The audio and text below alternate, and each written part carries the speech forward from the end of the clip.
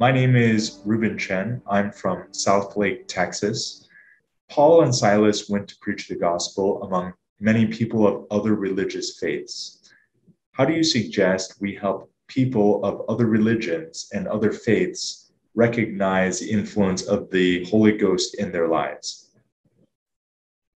This is actually maybe one of the most exciting things about being a missionary and understanding how the Holy Ghost works is that as you listen to people ask a question, or as you listen to people talk about a concern or a dream, something they've always wanted in their life, when it comes to spiritual things, right, the Holy Ghost prompts people to have these feelings. And instead of drawing an analogy or drawing a difference, the thing to do is to find the similarity. I've felt like that before myself.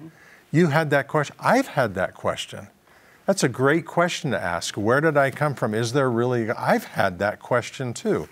And when we draw together and we answer those questions together, then the Holy Ghost answers them for us both. That's the secret.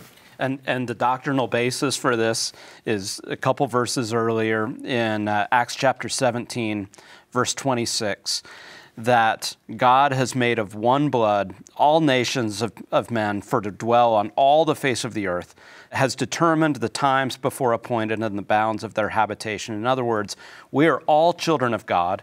God is the children of the people of all nations of the earth, right? And He put us in different places. He put us in different cultures with different languages, but it's all the same God, right? And so we share some of those same spiritual strivings and experiences and intimations because we're all children of the same God. Exactly.